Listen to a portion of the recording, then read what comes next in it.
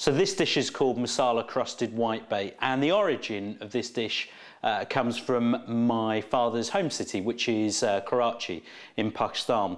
And this is really simple and quick and easy to do for a dinner party. So what we've got here is about 400 grams of gorgeous, silvery looking whitebait. We're going to take some flour, about sort of 4 tablespoons of plain white flour, a teaspoon of some of this garam masala. I'm just going to sprinkle that in. We're then going to take just a pinch of some of these cumin seeds. And then for a bit of that heat, about 1/3 of a teaspoon of some of that wonderful Kashmiri chili powder. Mix all of that up. Take some salt, season it a little bit, crunch in some pepper, again just for a little bit of seasoning.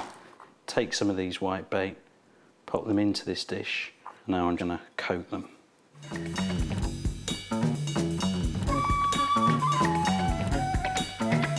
Get your pan so it's kind of almost volcano hot.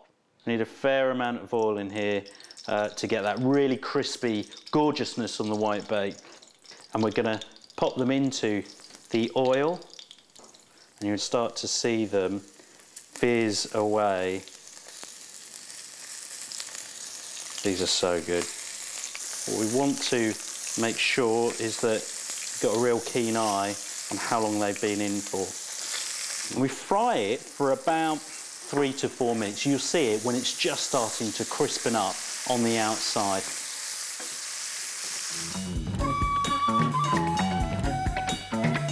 Then we're going to serve that up on red onions that have been sliced. I'm just going to pop in just a cheeky little chilli. And we take our limes as well, and I'm going to rinse that all over there. And then really the aim here is just to give that a really, really nice mix up there. So you can see how this whitebait has become really lovely and crisp, and you can see some of those cumin seeds that are stuck to the side of the skin.